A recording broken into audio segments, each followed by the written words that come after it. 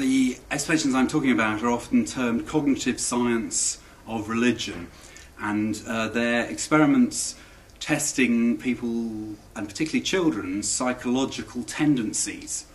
So, for example, there are experiments that indicate we're very prone to give personal explanations even for impersonal arrangements of dots. So the dots move around the screen and we describe in terms of some dots chasing others, and we ascribe intention and purpose to inanimate things. And it seems that we're very prone to detecting agency, purposes out there in the world, and even children ascribe to clouds. They rain because they want to rain.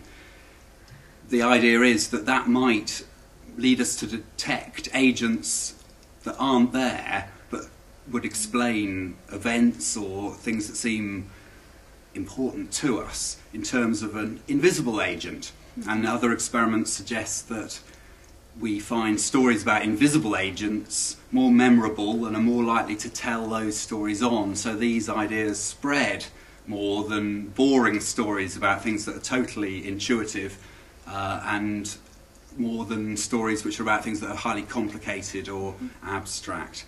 So certain religious stories may fit the bill and spread very easily. So you're talking about a sort of explanation for religious beliefs throughout the world, all cultures? Yes, so one of the goals would be to explain commonalities.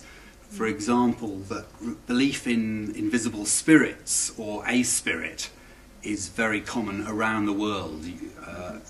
Universally, cultures seem to be prone to have these stories about spirits, ancestor spirits, creator spirit.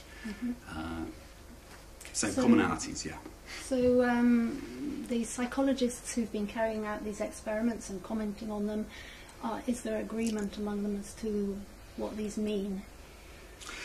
Well, as with all science, there has to be discussion and disagreement to weed out the good from the bad. But there is now talk of a standard model, so people like Pascal Boyer, Scott Atran, Paul Bloom, Justin Barrett are seen as leading lights in a new and growing field, telling a similar sort of story with the same elements in it. So we're not dealing with some sort of settled results, but we are dealing with a recognisable approach which is generating new and interesting data. Yes. And what sort of implications do these experiments have for religious belief? Well, a lot of religious believers would appeal to their experience, and I find this in my work as a vicar, that someone appealed to a near accident that they had on the road, and their car was spinning round, suddenly it was right, and they felt that their mother had looked after them, and he told it to me quite straight. So that sort of appeal to experience is part of the justification many people would give, the reasoning they give to support their religious belief. And if science can tell a story about why we might be prone to explain the strange result in terms of an agent, an invisible agent, the spirit of my ancestor, my mother, for example, then that scientific story might undermine the religious story if it's providing a better justified explanation for the same event.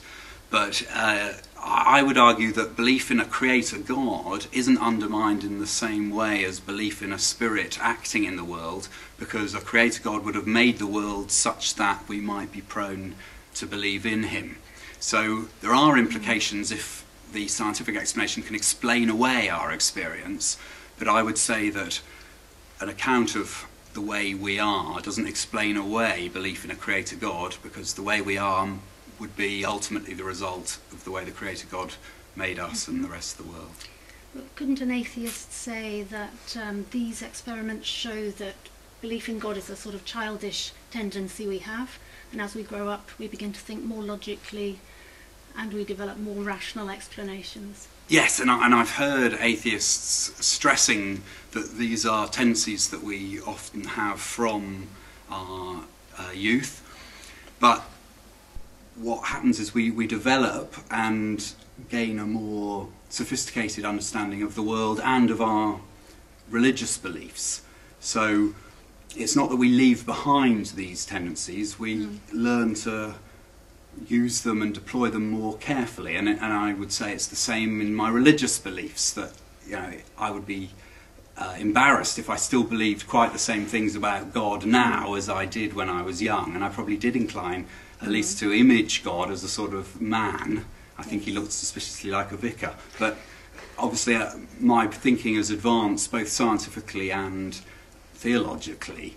But what this, I think, does suggest is that it's part of normal, healthy human psychology that we have these tools, and we can see how these tools could make religious beliefs spread. You said one of the psychologists calls it intuitive theism. Yes, that's... Which is sort of a counter-argument to Dawkins' view that children are brainwashed into religion. Yes, I think even Dawkins recognises now that you don't need to brainwash children to make them believe in God, though he would still say that the way you bring them up affects how they articulate it and which religion they might follow.